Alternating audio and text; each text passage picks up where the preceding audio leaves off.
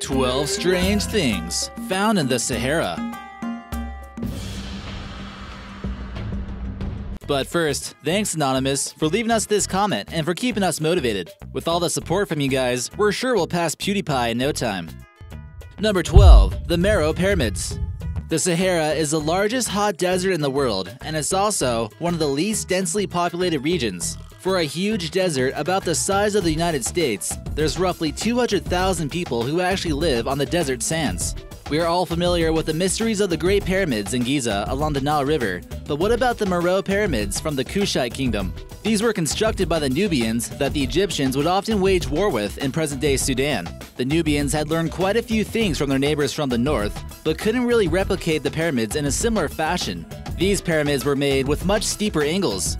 There are about 200 of these ancient buildings constructed around 2,700 years ago, which served as tombs for kings and queens.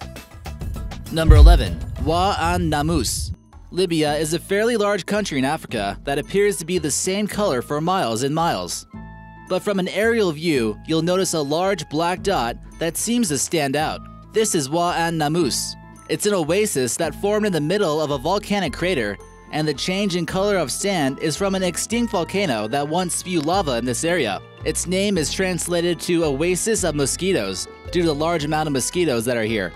This oasis was unknown outside of Africa until the late 19th century when a French soldier was kept prisoner here. It's also served as an important watering hole for caravans trying to make it across the vast Saharan Desert. The black sands make it stand out for miles and miles. Number 10. Enormous sandstorms. This dry sandbox used to be covered in water thousands of years ago, but it's one of the driest places on Earth now. Giant dust storms tend to form quite often in the Sahara when strong winds begin to blow. It often picks up fine grains of sand and it scatters them far up into the sky. The largest sandstorm ever recorded reached 5,000 feet into the sky and moved at speeds of 25 miles per hour to 47 miles per hour. Here in this photo, we can see the aftermath of Cairo engulfed by a giant sandstorm, and the color of the sky is completely different. This can cause lung problems, delay flights, and destroy crops. Sometimes you might even find what's known as a dust devil, which is basically a sand tornado. Walking whales. One way we know that the Sahara was once underwater was from uncovering giant fossils of legged whales. Dozens of rare fossilized whale bones were uncovered in the Egyptian Sahara Desert, and it seems to show that whales were once land mammals who had legs instead of fins. In order to protect the fossils, Egypt spent $2.17 billion to construct a museum, which is known as Wadi al-Hitan. They began calling this place the Valley of Whales, and instead of ancient Egyptian tomb complexes, you'll only find sand-colored domes. This enormous creature is what's known as a Basilosaurus, and they've been taking this site pretty seriously with even armed guards like you see here. It's been recently listed as a UNESCO World Heritage Site and an important link to evolutionary theories and climate change. Number 8. Libyan Desert Glass. Around 28 million years ago, a huge comet struck desert sands in Libya and heated up the ground particles to 2,000 degrees Celsius. This impact was hot enough to turn the sand into a yellow glass. Remnants of the comet and the Libyan desert glass are only found in the Sahara Desert. The rare glass is scattered within a 6,000 square kilometer area that you see in this map. The ancient Egyptians adored this naturally formed glass and felt like it had some magical powers to it. Here in this photo, we see one of Tutankhamun's remarkably preserved brooch with a Libyan glass scarab beetle as the centerpiece. It was also seen as a valuable material to make tools from and had similar properties to obsidian, which is a volcanic glass used for weapons by the Aztecs. Number 7. Gerboise Bleue Test Site. France became the fourth nuclear-powered nation after the USA, USSR, and Great Britain. They were eager to test out one of their devices of destruction and decided to test their first launch in the Algerian Saharan Desert in the 1960s with a bomb called the Gerboise Bleue. This took place near the Berber county of Reggane.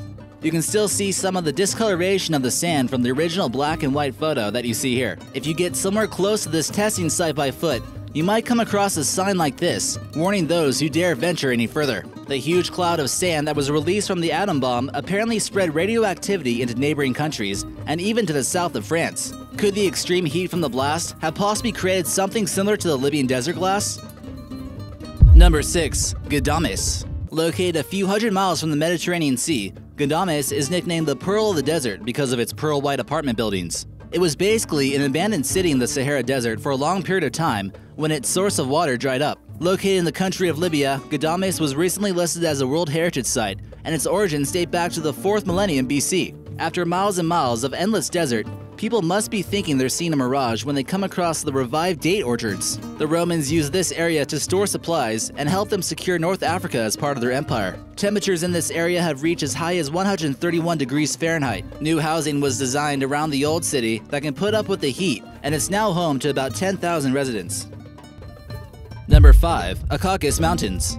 This mountain range in the center of the Sahara forms between the countries of Libya and Algeria. It's here where you'll find a large variation of strange dune and rock formations like the rock art and Tadrart. This is also where you'll find the ancient rock art of the Sahara, or what's left of it. The paintings depicting giraffes, elephants, ostriches, and horses date back to 12,000 BC. The UNESCO State of Conservation reported a large amount of vandalism with sledgehammers that appeared to be intentionally inflicted to damage the painting as much as possible.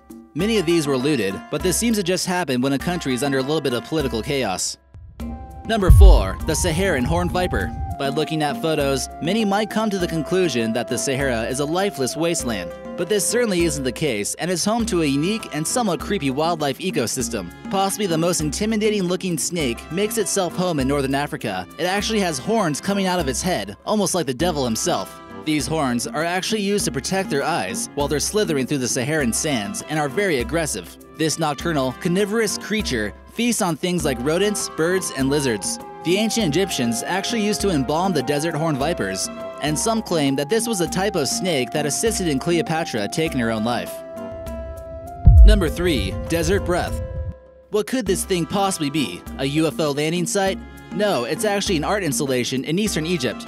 The winds of the Sahara Desert have somewhat eroded the spiral, but that's to be somewhat expected after 10 years. This was created by a group of Greek artists, and it covers up a space of about 25 acres. Roughly 8,000 cubic meters of sand was dug up, and there used to be a body of water 98 feet deep in the center, but this quickly evaporated. The artist stated that it was meant to represent the infinity of the desert. Today, it sort of represents the passage of time. Number 2. The city of Timbuktu. Located on the southern edge of the Sahara in the country of Mali is where you'll find the historical city of Timbuktu. Today, it's using expressions describing a really faraway place, but it actually does exist. Between the 12th and the 14th century, this city thrived and was extremely wealthy from trading salt and ivory.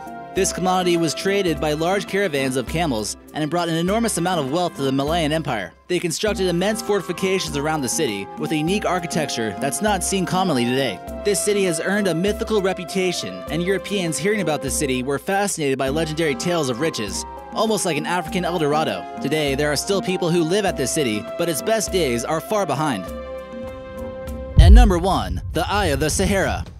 Okay, I was told there was some kind of eye-looking formation somewhere around here on Google Maps. Where is it? Oh, there it is. American Eye is presenting you the Saharan Eye, which is located in the country of Mauritania. This massive geological structure is in the shape of a nearly perfect circle with a 25-mile diameter. There are many theories of how it formed. The first theory was that it was a site from an asteroid impact. After further investigation, they concluded that this was not the reason. Although no one knows exactly how it was truly formed, geologists believe it was some type of symmetrical geological dome.